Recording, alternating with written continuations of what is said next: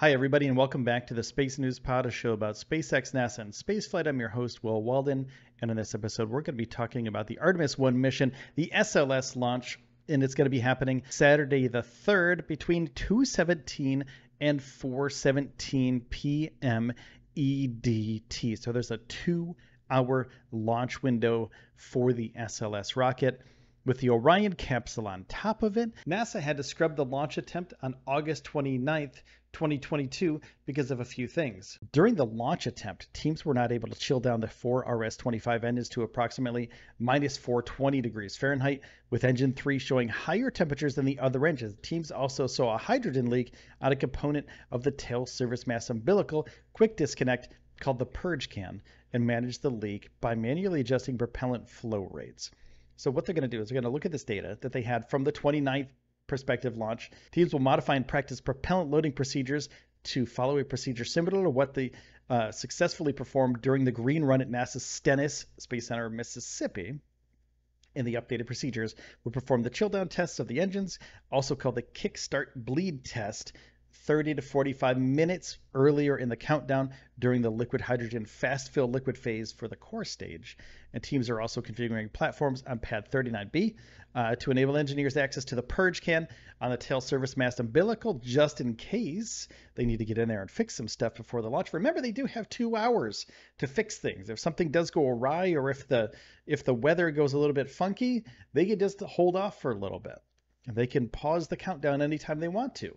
Say if they have 5 seconds left on the countdown, everything looks good, and then something goes weird, anything can go weird, they can pause the countdown and they can recycle, and then they can get back into the swing of things and launch this thing on Saturday. Hey, real quick, if you could take a second and hit the subscribe button, not only does it help the channel a little bit, but it helps you more than it helps me, because YouTube will see that you like spaceflight content and it will give you more spaceflight content in the algorithm. It'll push stuff to your page that shows you stuff from SpaceX, NASA, all the spaceflight stuff that you'll ever want. And if you like the video, that kind of doubles it. So if you could do those 2 things, it would help me a little bit, it would help you a lot. Thanks very much. In case something does go wrong, they have teams in place to mitigate those circumstances as well. So meteorologists at the U.S. Space Force's Launch Delta 45 are predicting pretty decent weather for Saturday, but not 100%.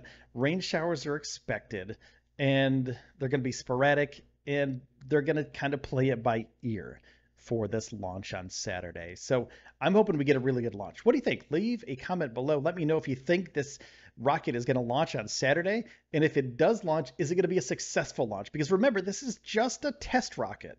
This isn't the full final rocket. And they're going to gather data from whatever happens during this launch in order to do the Artemis II launch and the Artemis III launch. So let me know in the comments what you think.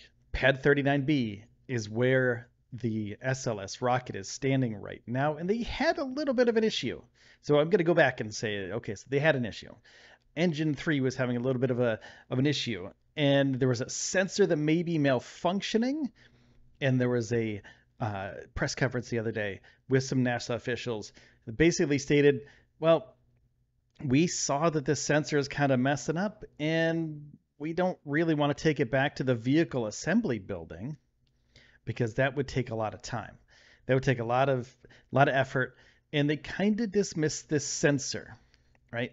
But if something were to go wrong, if something were to leak, if something were to go absolutely horrible, and this basically just dismissed it. Whatever, not a big deal. No big deal. This happens all the time, okay? So I've seen it all. I've seen a lot. Yeah, we don't really care that much.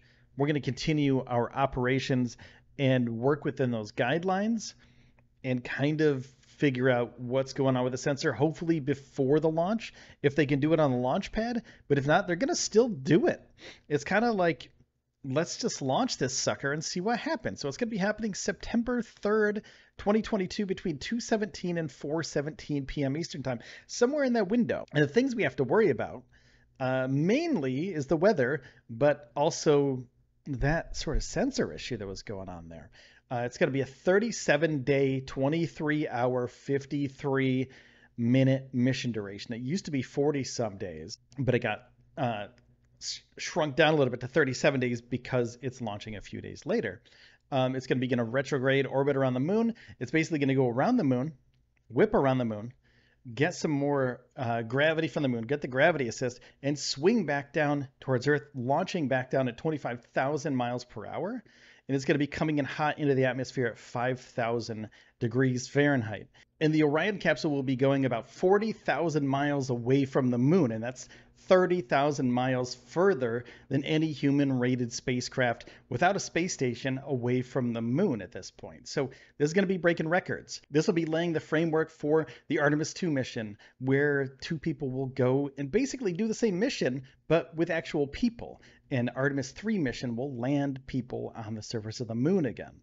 So this is just the foundation for everything in the future, but we have to worry about that sensor that I talked about before. And there's also some other stuff we have to worry about. From the 45th Weather Squadron, it says the position of the Bermuda High will continue to be the main driver of our weather pattern through the next few days. The spaceport will see weak offshore flow continuing through Thursday with a gradual transition back to onshore flow Friday. So basically, we want to look at this right here. 40%. That means we have a 60% go rate for Saturday's flight on the 3rd. Primary concerns of this flight: cumulus cloud rule, surface electric fields rule as well. So be worried about electricity in the air and also cumulus clouds. And if they were to launch into an electricity field, something can happen and could short out some systems on the rocket, and other things could happen to it too. Static electricity is bad for a rocket. That's all we need to know. But we do have a 60% chance of a go for launch on Saturday, according to the weather. And I'm going to take a look at Wonderground here. And this is the weather forecast for Saturday, 9:03. We have 2 p.m. when it's around 2 p.m. Partly cloudy, 88 degrees, feels like 98 degrees. So it's going to be really hot. It's going to feel really hot there. Well, it's Florida. That happens, right? Then 24% chance of humidity. So it looks like it's going to be okay to launch at about 2:17. Between 2 and 4, it's around the same, right in this area, between 2 and 4. So it looks like that's probably going to be the clearest time of day to launch this thing. And if all the systems check out, if there are no leaks, and if that sensor seems to be okay, we're going to get a launch of the Artemis I SLS rocket with the Orion capsule on top that will be orbiting the moon, coming back down to Earth in about 37 days, which is going to be incredible.